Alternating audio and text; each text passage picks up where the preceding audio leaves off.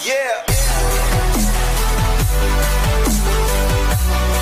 So, the next is how to test your blood sugar at home. So, kung mag-test ka ng blood sugar sa bahay nyo, ito ang gagawin nyo. Kasi nga yung in-explain ko kanina, pag nasa hospital kayo nagtatrabaho, kagaya sa akin or sa mga matatanda, sa mga home care, yan ang ginagamit namin. So, kung sa bahay lang kayo, of course, it's the same procedures. So, number one, of course, wash and dry your hands well. Insert a test stripe into your meter. Prick the side of your fingertip with the lancet provided with your test kit. Gently squeeze for massage your finger until a drop of blood forms. So, kailangan talaga i-massage nyo yung finger nyo kung saan nyo gusto i-test yung blood sugar nyo. Halimbawa, eto gusto nyo. So, kailangan i-massage muna ninyo para ma-warm siya. So, para uminit siya at madali lang na lumabas yung dugo. Kasi yung iba kasi, walang masyadong dugo kasi nga hindi warm yung yung skin nila. Kaya kailangan talaga i-massage mo muna para madali lang makakakuha ng dugo doon. Or sa ears nyo, ganyan i-massage nyo, no? Halimbawa. So, touch and hold the edge of the test stripe on the drop of blood. So, it's the same, no? Parehas doon sa procedure na ginamit na sinabi ko sa inyo kanina. Ganun. So, the next, when to test the blood sugar. Sinabi ko nga sa inyo kanina, so before each meal, bago kayo kumain, 1 or 2 hours after a meal. Sabi ko nga sa inyo kanina na pagtapos nyo kumain, after 1 or 2 hours, pwede rin ninyong i-measure ang blood sugar nyo. So, before a bedtime snack, kasi nga sa amin sa mga matatanda or sa hospital, kailangan din namin sila na i-measure yung blood sugar nila. Kasi mayroon din umaga, tanghali at gabi at pang ano talaga sa pang night. So, sa madaling araw, ganun. So, before physical activity, to say if you need snacks, some feel. So, example, after the physical activity, no? If you think your blood sugar might to be high, to be high or too low or falling, pwede din kayo dyan pagka feel ninyo parang yatang mataas yung blood sugar ko, kasi nga mayroon mga sintoma pag mataas yung blood sugar nyo, hindi kayo mapakali, parang either na nahihilo kayo or tumataas yung blood pressure mo. So, malalaman naman ninyo yan kasi parang sintoma na siya. Tapos, kapag kay bababa yung blood sugar mo, para kang yung pinapawisan ka ng malamig, ganun. At parang nahihilo ka, ganun. Ganun ang mga sintoma. Sinabi ko nga sa inyo nung unang video ko about diabetic, yan ang mga sintoma. So, and when you're sick or under stress, kagaya niyan, no? Kagaya niyan. Uy, ano na, gising na yung asawa ko. Nagbababay na. Ayan. So, ito. Yeah. The next. So, what does it feel like when your blood sugar too high? So, anong gagawin natin kapag yung blood sugar natin ay mataas? So, the main symptoms, sabi ko nga sa inyo, of hyperglycemia or hyperglycemia, so itong mataas na sugar nyo, ang tawag dyan, are increased thirst and frequent need to urinate, or other symptoms that can occur with high blood. Sabi ko nga sa inyo, no, high blood sugar, and headaches or tiredness. So, ang ibig sabihin dyan ay mga simptoma na maaaring maranasan nyo kapag ang inyong sugar is so high, no? So, may mga sakit sa ulo, ganun, no? Tapos, ano kayo, pagod, ganyan, parang feeling nyo, ay, pagod ako, ganun, no? Yan ang mga simptoma. So, what should your sugar levels be? So, ano mga normal na sugar na pagka kayo ay normal na sugar level lang? So, sabi ko nga sa inyo, kagaya sa inyo, ganina, sabi ko sa inyo, meron akong 99 lang na milligram per deciliter ang tawag dyan. So, milligram per deciliter. So, ang tawag dyan sa atin kapag kay yung blood natin, blood sugar natin i-measure. So, yun. Normal blood sugar levels are less than 100. Sabi ko nga sa inyo, 100 milligram per deciliter. So, ganun. So, after not eating or fasting, no, for at least 8 hours.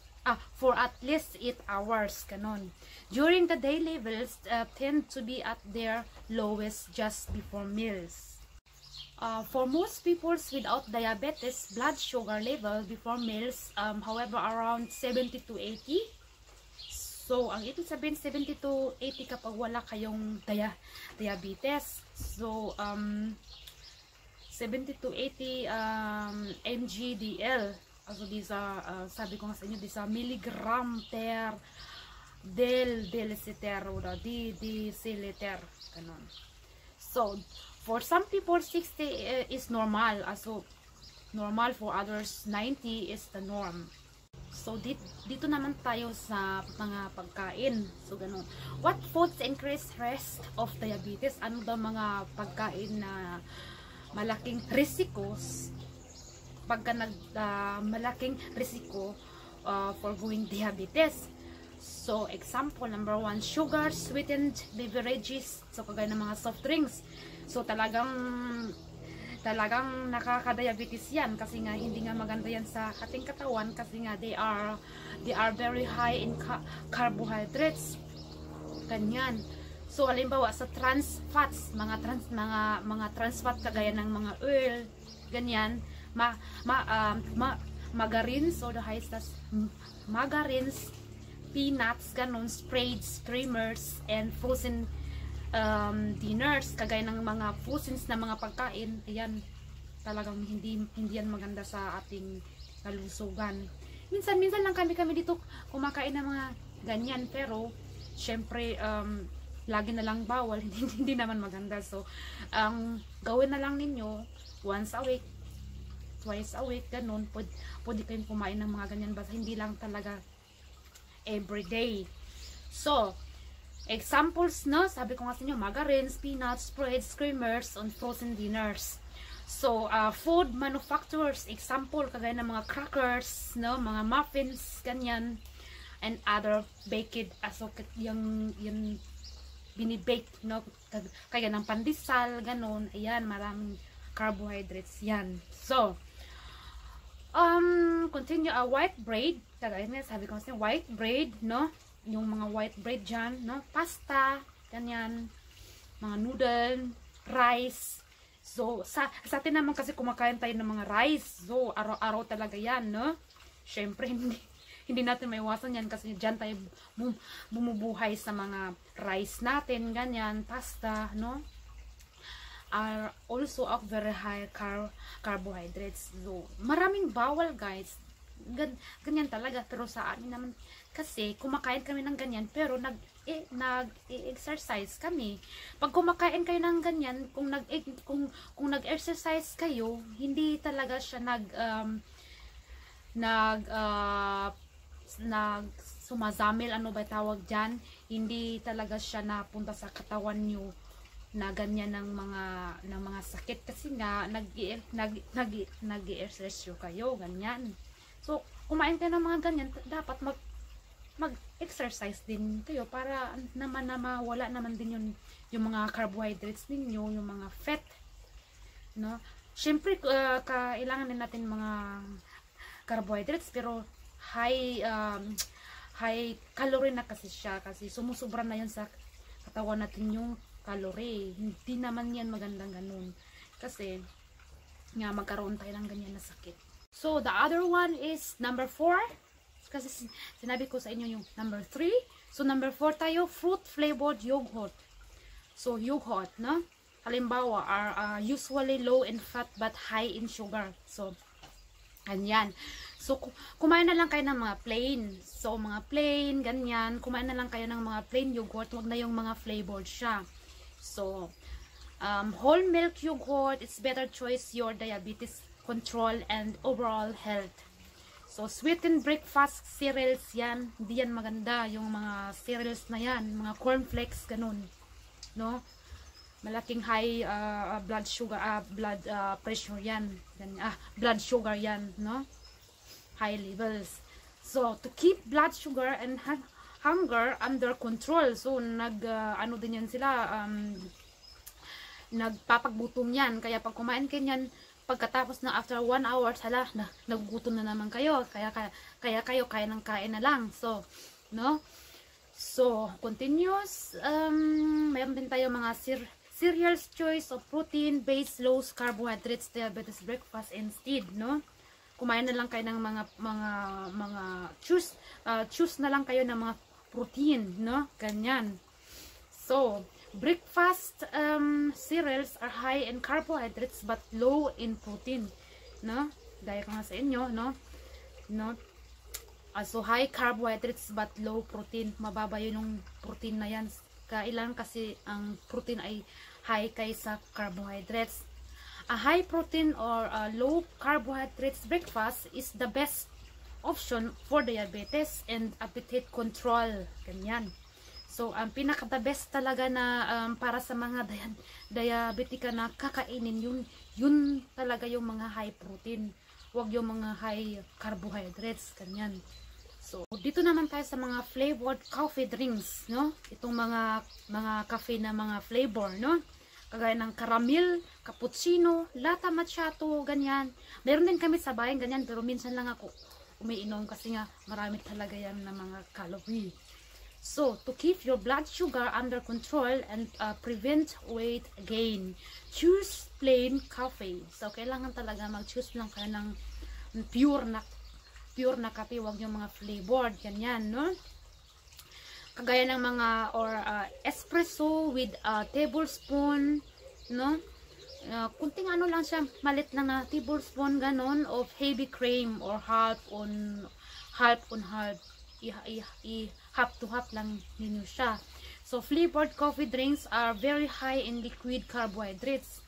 So very high very high carbohydrates talaga siya. So, which enrich blood sugar levels and fail to satisfy your hunger. Kaya ganyan, no? So, take note guys, kapag kayo ay mag-measures ng blood sugar ng inyong mga pasyente, kagaya ng mga nurses dyan, take note, syempre kailangan muna natin maghugas ng kamay or disinfection sa ating mga kamay. So, iyan. At gumamit kayo ng gloves para hindi kayo ma-infect sa mga sakit sa mga tao kung sino yung mini-measures nyo ng mga blood sugar. Ganyan. So, sana guys, natuto kayo sa topic natin ngayon at ayan, mag-request lang kayo kung anong klaseng sakit na inyong i-request sa akin and i-try ko i-explain sa inyo. Ganyan, no? So, the next topic guys, kasi nga mayroong nag-request sa akin, maraming nag-request na sa akin dyan sa YouTube channel ko. Isa sa mga viewers ko na nag-request kung paano daw ako dito napunta sa Germany. Ayun, ganyan. Gagawin ko yan para sa'yo. No, gagawin ko yan para sa'yo kung sino ka man. Thank you talaga sa pag-subscribe mo sa akin at pag-comments at pag-request. Ganyan. So, kung paano daw ako dito nakapunta sa Germany, kasi nga talagang excited siya. Paano daw ako nakapunta dito? Ganyan. So, yan ang topic natin sa next topic natin. So salamat po, sana po mag-subscribe kayo, mag-comments lang kayo. Tapos syempre wag niyong kalimutan na mag-like. Maraming salamat po at magkita-kita ulit tayo. Bye!